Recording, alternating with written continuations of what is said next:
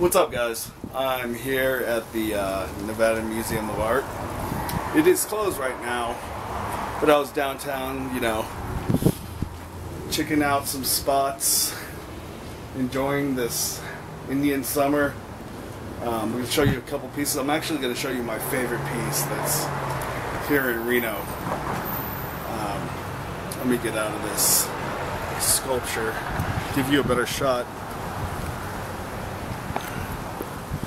This is not my favorite piece that I was talking about, but it's still pretty cool. There's me bike. There's a little, I think this is just like a bench. It's a piece of sculpture, but it says inhale, exhale. Anyway, this is the piece right here. Oh, it's a beautiful piece. For those of you who have never been up close and seen this piece and know what's so special about this piece, maybe you on the video can figure out what's special about this, really special about this piece. To the naked eye and to the eye on this camera lens, looks like someone took a lot of time searching for some driftwood to put this horse together.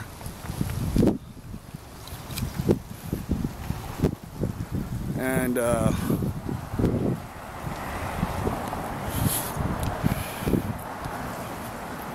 I'm about to show you what is really special about this horse. I'm sure at one point in your time you've picked up some driftwood. I just have one question for you. Does driftwood sound like this?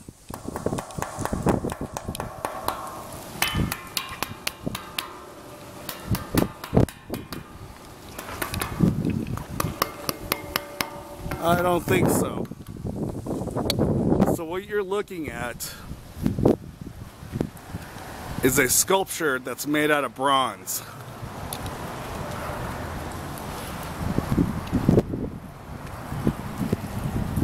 Lovely piece.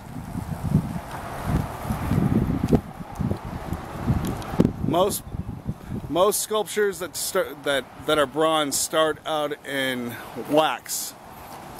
Then you build a cast over the pieces of wax.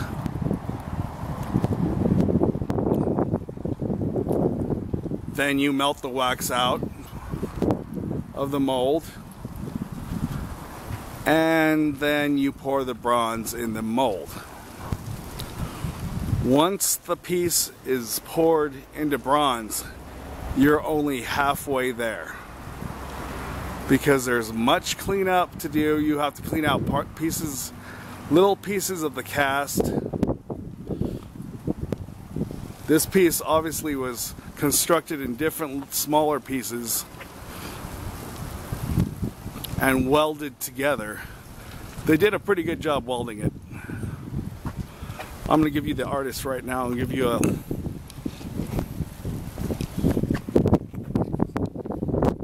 Butterfield.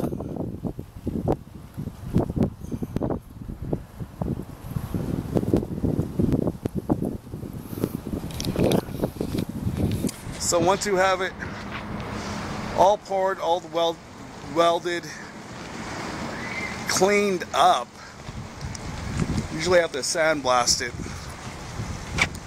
to get all the slurry, the cast, the particles out. Welded, like I said.